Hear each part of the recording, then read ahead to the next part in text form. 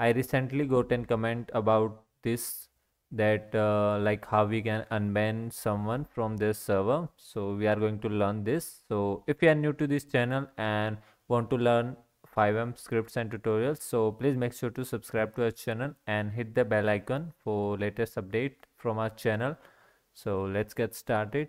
So for this, firstly I need to ban myself because I'm in localhost and there is no one else like we can ban him and unban him. So first we have to ban ourselves.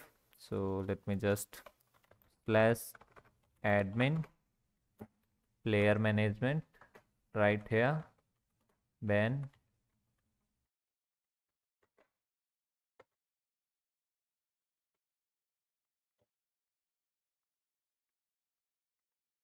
And as you can see, we got banned from our server, as you can see, testing purpose.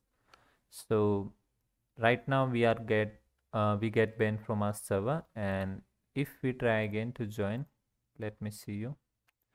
Okay, we have to restart the FiveM.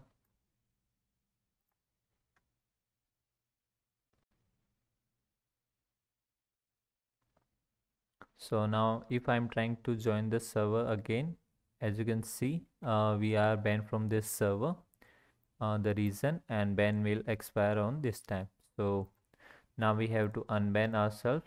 So for this we have to open our IDSQL, like the database you are using for your server. So right here in the bans, right here, click on the data, and as you can see right here we have the detail that like whichever player is getting banned from whatever reason from your server.